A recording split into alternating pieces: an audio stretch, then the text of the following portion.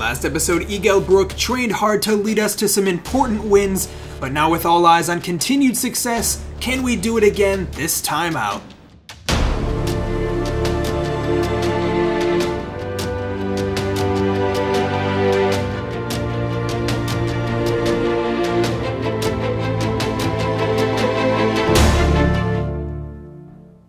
Hey, what's going on, guys? Respect the Jeff here with another episode in this Schalke career, and it's an important match right away here. We take on Köln sitting in 15th place. For those of you who remember all the way back at the start of the career, Köln was the team who sent us down to be relegated after a really tight match, and we're eventually the team that sent us out of control, spiraling down into the 3rd division. So we'll be out for revenge. We've faced off with them a couple times in this career, but this will be the first time back in Division 1, so it is an important match for sure.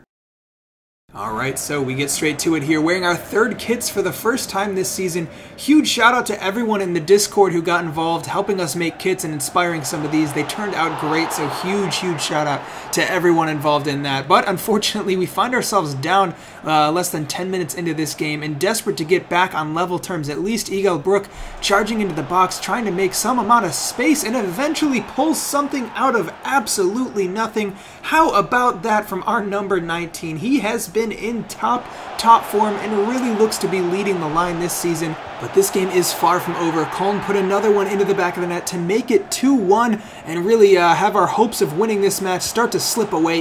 Brook desperately trying to change the tides here with a shot from distance that tests the goalkeeper to his limits, but the high press from the team catches them out again, and eventually Amadou Onana, who's really developing a knack for scoring goals, puts another into the back of the net for Schalke. 2-2, and it's game on here with not a lot of time left. Both teams are desperate to make their mark and go on to try to win this game, but it's Schalke who get the final chance of the game. Michael Maiden coming on, and a lovely little dink over the top. Brook fires that one past the goalkeeper. How about that to win the game? 3-2. Lovely performance from Schalke, and it's a marked difference from the time we faced Köln 4 seasons ago to send us down. Just how much have we grown since then? It seems to be a lot, and we take it to the press conference here. A little bit of dramatic fashion.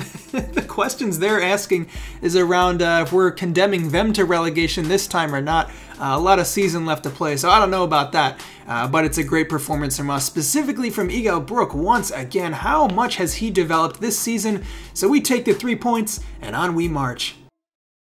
And it's straight back to action here. The lineup really looking the same over these last couple of games. Michael Maiden makes the starting lineup again after some impressive performances. We're sitting in 9th place right now, honestly way higher than I thought we would be early this season when we were starting out our campaign. We were definitely up there with the favorites for relegation, but the way we're playing, I think if we can keep this up, we're even looking at a top half finish. Don't want to get ahead of ourselves here, but we'll see how things finish come the end of the season. Hugo Hawkins on one of his trademark runs out of the back line. Brook step overs waiting for the run, but he makes one himself in the box, chips it back. Amadou Onana, how about that for a finish? Well, our center mid, technically a center defensive mid, has been getting forward and scoring goals in abundance. This time it's Brook to Onana, who's also getting in there with some assists as well, our number 19. But we love to see it, the team really flying high with confidence here. This time it's Evan Rotundo getting forwards and an unselfish layoff for Brook, who finishes for a second. It's been confident, dominating play here from Schalke, although a little overconfident perhaps, trying to play out from the back, giving it away. Bredlow makes the first save, but he can't stop that rocket off of the second effort to pull one back for Mönchengladbach. As time winds down, things starting to get a little tense here as our once domineering lead starts to fade away. Another header put past Bredlow with 6 minutes left to equalize 2-2, and Schalke with limited time left to get something back on the score sheet, and Ozat setting up Brook, shot straight at the goalkeeper, and unfortunately for us that was the last chance of the game. So some points dropped, still a draw, not too bad all in all, and we move on. So 2 games out of the way, but this one is our most important yet. We take on Bayern Munich, historically the best team in the league, but more importantly for this one, we take on the brother of Sidi Sane, the older brother Leroy, who is having success with the German Giants. And now it's up to us to see if we can get a little bit of a shock result here. One of the top sides, not only in Germany, but in the world. It's going to be a really difficult one. Hugo Hawkins looks up for the task, though, closing down with high intensity. and we're trying to establish our style of play on the game. It's tough against a defense like this, but Igel Brook looks up for it, looks really dangerous here early in the game.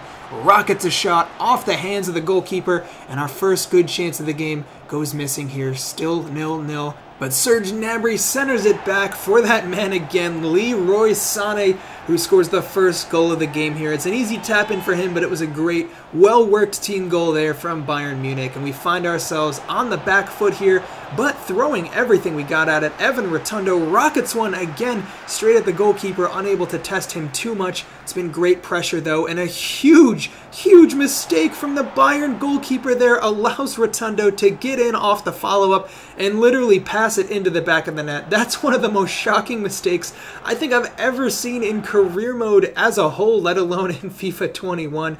And it gives us a goal. We're back on level terms just like that.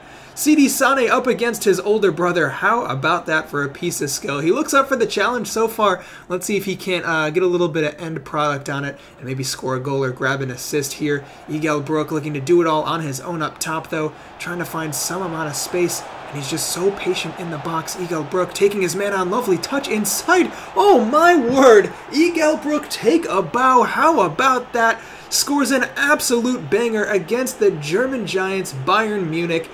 That's got to be up there for goal of the season, at least for our team, let alone the league. He took on so many men, so confident in possession, and how about that for a finish perfectly in the top corner? But we have more problems to worry about. Bayern still have something to say about this. Equalizing 2-2, Serge Gnabry receives the ball over the top, and it is an absolute belter into the back of the net here. With time winding down, 12 more minutes. Bayern again trying to play out from the back, but our high press again catching them out. We look really confident in shutting play down, and Evan Rotundo puts it into the back of the net.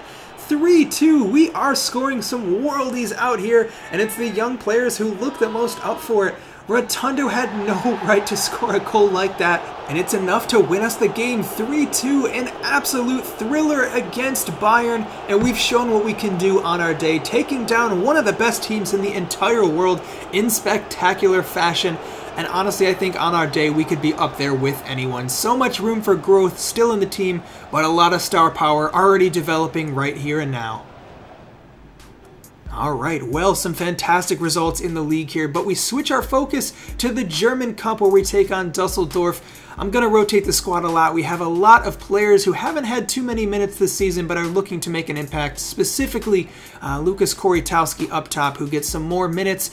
And let's see what these players can do here. Remy Vida and Luca Campanile, notable additions at the back line, as well as Griesbeck, who hasn't had too many minutes since last season.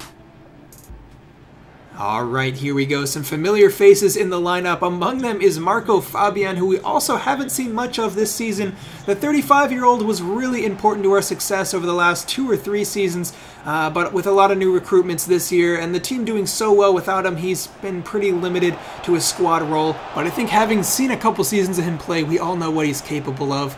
Plays like that, actually slipping in behind Lukas Korytowski with a great chance on goal. He's making some really good runs, the young striker. We're starting to see flashes of why he was so good on loan last season. But the striker who actually makes waves in this game is Igel Brook. Scores the first, and then again Marco Fabian slides him through for a second to put this game to bed. With 15 minutes remaining, Igel Brook is on fire. He just can't stop scoring, and he's getting better with every passing game. So it's a comfortable cup win all in all, some great talking points and impressive performances, and we're on to the next round. Alright, but it's straight back to league action as the games come hot and fast at this point in the season. We're up to 8th place. Honestly, I did not think this team would have been capable of anywhere near this league position we're in right now, but we're doing it, and honestly, we're a pretty good chunk into the season already, so if we can keep up this type of form, honestly, I think we could have a fantastic finish in our first season back in the Bundesliga. And to me, the best part is that we haven't had to rely on individuality too much. You can remember a couple seasons ago when basically everything we did had to go through Florinel Coman. But the team as a whole is playing so well right now. maybe spoke too soon with Wolfsburg scoring against us there. Lacazette, absolute screamer from outside the box, straight past the goalkeeper. But, I mean, overall, we have been fantastic, and it's thanks to all of the players getting involved. We have such a good midfield, attack, honestly, defensive base now with Hawkins really stepping it up, and you can see the team is only going to get better with so many young players in here. And again, the team finds themselves back on level terms after Igel Brook finishes off a great move. He just can't stop scoring. But now the question is, can we get ourselves in front here and grab 3 points against a really solid Wolfsburg side? It's been a pretty even matchup so far, some good chances for both teams, but honestly, if some of the past games are anything to go by, I wouldn't put a late winner out of our reach. We did it against Bayern, and if we could do it against them, I feel like at this point, confidence-wise, we could do it against anyone in the world. Sidi Sane puts a ball over the top, looking for Onana, settles kindly to find the feet of Evan Rotundo. Well, just as I was talking about a late winner, that is exactly what happens. Lovely strike there from Rotundo, lovely team play, and the motivation to go on and fight for a winner. We see the game out for 3 big points against a big team, and we've done it again.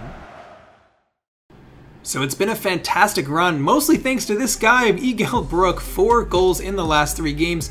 We're sitting in 8th right now, level on points with Hertha Berlin, who we take on in this matchup. It's the fight for 7th place.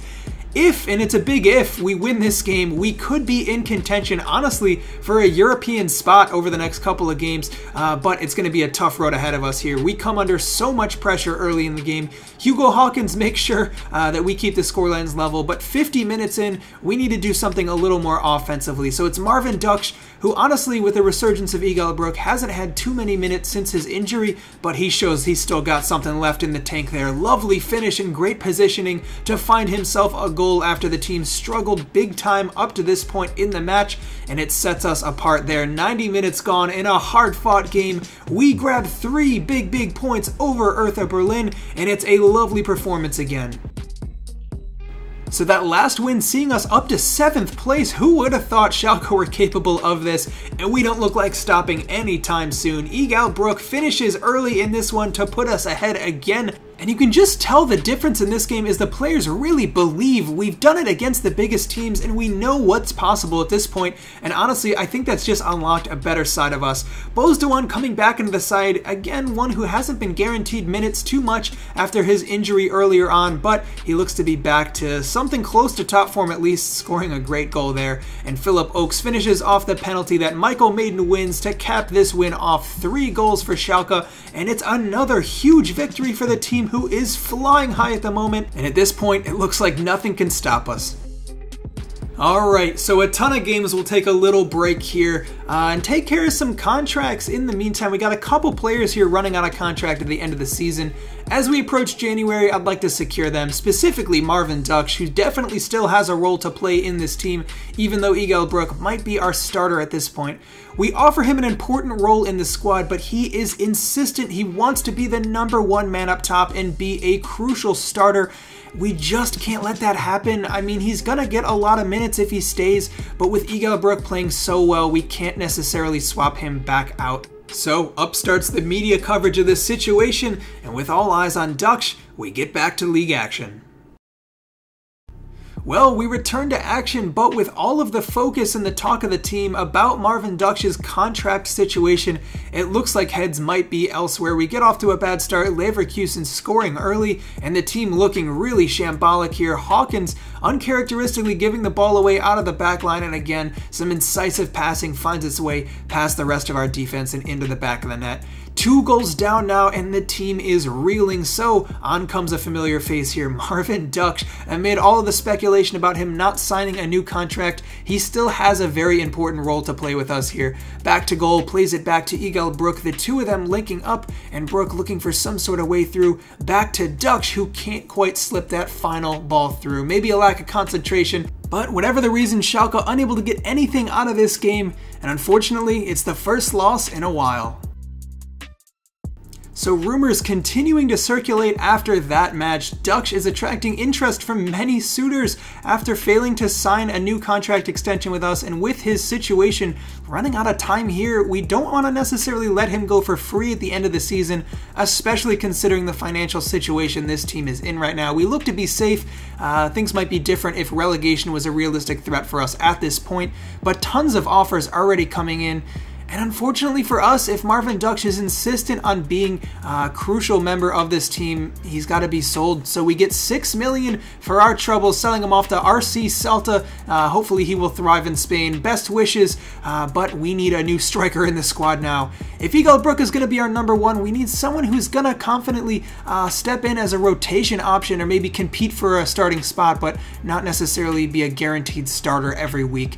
So we have a couple players on our radar, but we have two big problems working against us here. One is the financials. We can't sign a player for more than the $6 million we got from Dux. We need to preserve our money and make sure we stay afloat in terms of wages and paying off the financial debts we have. But also finding a player who's willing to step in and be a rotation option for us while still being competitive enough for the Bundesliga. So we turn our eyes to Marcus Ingvartsen, a really solid striker, 29 years old. He could be an experienced option for us up top, which we desperately need amongst all the youth in the team. He's happy to be a rotation player. We'll take him on those kind of wages as well. So we have a new addition to our squad here, and even better, we got a new real in-game face for him as well. Following this signing, Ingvartsen takes number 11 and a $2.3 million deal that could end up being a bargain. Really solid money for a player of his caliber, and he'll help us hopefully through the rest of this season push on and be a rotation option for Igel Brook up top. So with that said, we focus our attention back in on the league here. It's Wolfsburg again for the second time this episode. New signing Ingvartsen on the bench for this one, and let's get to it.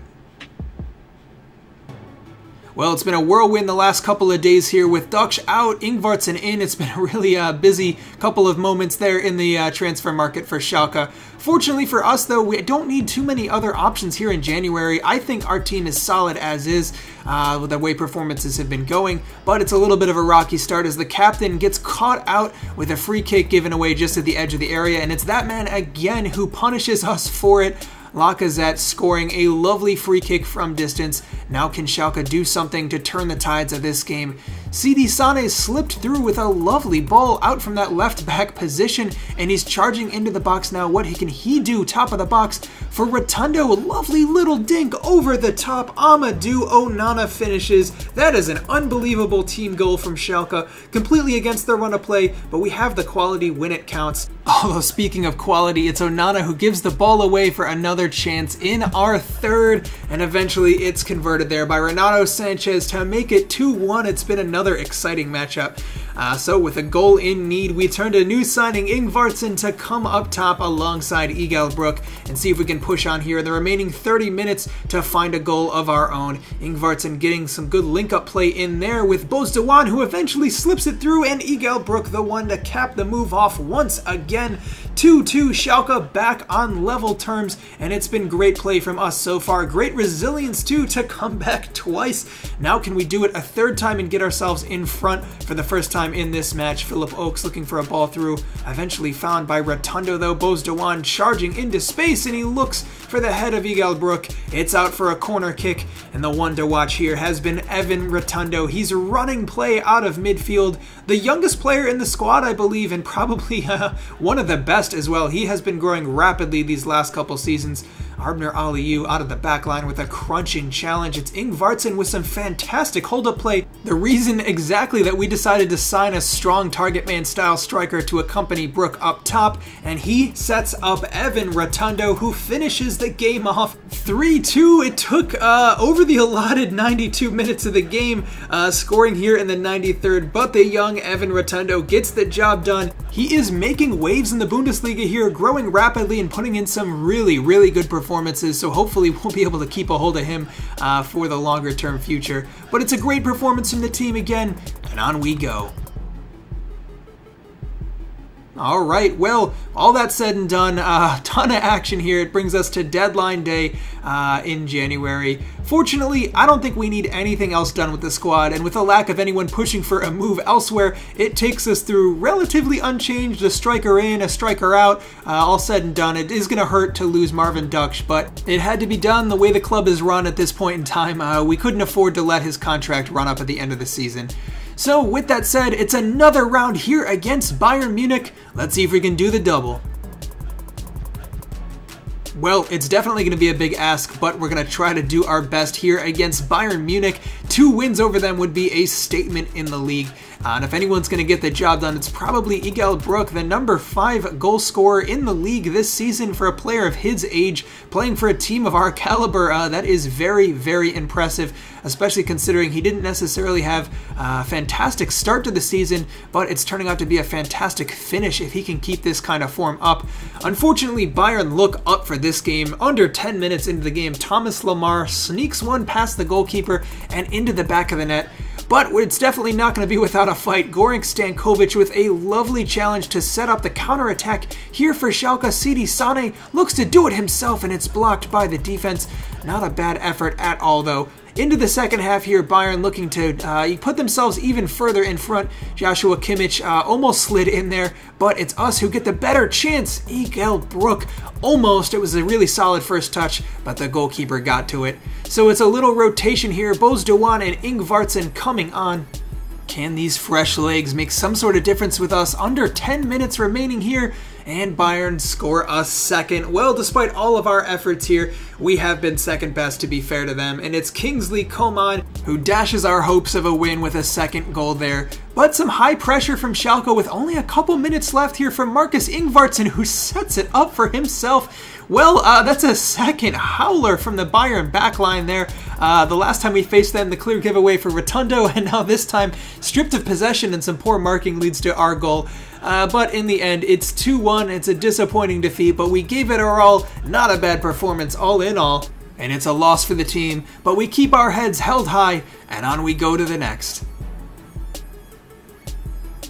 So, next game, it is back to the cup. We're in the quarterfinals. We made it to the semis last season. Can we do it again? It would be a fantastic feat for a team the stature of Schalke as they stand. Really, I think it's fair to say we're probably punching above our weight, making deep cup runs twice in a row with the kind of squad that we have. But like I mentioned earlier, we're definitely more of a collective. We don't have a ton of superstars on the team or anything like that. And we definitely play better than you would expect given the overall ratings of the players on paper. But it's really down to the philosophy of the team. I think the way we play works so well. It's a system that really suits the players. We've seemed to get the best out of the players we have at our disposal. And honestly, with them being so young, it's only going to get better from here. Luca Campanile, the right back, making a run up the pitch now, and he sets up Rotundo for the opening goal of the game. How about that? What an absolutely unbelievable run. Luca Campanile all the way down the pitch. He did it all himself, and he set up Evan Rotundo for a really clean finish there at the end of everything. It's not a bad way to start the game at all. Schalke up and running already, and Marcus Ingvartsen on his first start here in a Schalke jersey, definitely looking to make an impression with a shot from distance. Not going to trouble the goalkeeper from that kind of range unless it's perfection, and that shot definitely wasn't. But you like to see him high on confidence regardless. Although a little dink past the defense there sees us have an equalizer scored against us. This game definitely not over as we approach halftime, 45 minutes into this match. It is game on, 1-1. The scoreline remains. Michael Maiden looking to open up an opportunity for Luca Campanile, cutting inside with some lax marking. He continues his run. What a finish. Luca Campanile is having the game of his life. Well, after being displaced by Felix Passlack for a lot of this season, he's actually been playing at left back this game, Campanile, for the tired legs of Philip Oakes, who needed a rest, and he's certainly making an impact here as sort of an inverted fullback, I suppose, and it's really worked out for us so far in this game. Michael Maiden charging forwards for Marcus Ingvartsen. Patient play here from Schalke. Can we grab a third? Dink over the top. Yes, Ingvartsen scores. How about that? He's hit the ground running, our number 11, and the team as a whole is doing fantastic. 3-1, we're going to the semifinals for a second year running. Who would have thought this possible? The team is really starting to click at this point, and it seems like on our day, anything is possible. So a huge couple of results in these last few games. The signings look to be fitting in and everyone playing their part so far, and it has been fantastic from the Royal Blues. Alright, well, all said and done here, it's been an unbelievable run of form. Like I said, we're on to the semifinals, a couple games left to play here, but to be perfectly honest, not the hardest couple of teams that could be left in the competition. We could make a really good run, not to get ahead of ourselves, but we'll see how that pans out once the matchups are released. Taking a look at the squad and how they've been doing to date, it's been crazy how much Igor Brook has started to find his form this season. 13 goals in 23 appearances. Honestly, especially considering that he really didn't start scoring until maybe 10-15 appearances in. So it's been a really solid record from him the last handful of games. Evan Rotundo also stepping up to the plate in a big way this season, as well as Amadou Onana. Despite some reliance on Brook up top, we are getting goals from elsewhere. And there's still plenty of season left to play as well. We'll see how things pan out for some other key players like Hugo Hawkins, even new signing Marcus Ingvartsen. And a reminder, if you guys want to check out all of these exact stats for yourself, go check out respectedjeff.com. I keep a pretty up-to-date tab of all the players and their stats for the season, and you can get an in-depth understanding of the team as a whole. So with that said, taking a look at our next couple of games, the calendar here is packed. I'm honestly going to try to work through the rest of the season in next episode so we can kind of wrap things up as we get towards FIFA 22 and get another good season or two in after that. We'll see how far we can take this team. Honestly, I think sky's the limit the way we've been playing. Also, if you guys are interested in getting a little more active, feel free to join the Discord, link in the description. It's free. We've been having some great discussions, like I mentioned, about the kits, what we'll do for signings, things like that, and you can be a part of it. In the meantime, if you've just been enjoying the content, please feel free to subscribe, helps the channel out a lot, and I'll be back soon with next episode, but until then, I'm Respected Jeff, and I'll see you next time.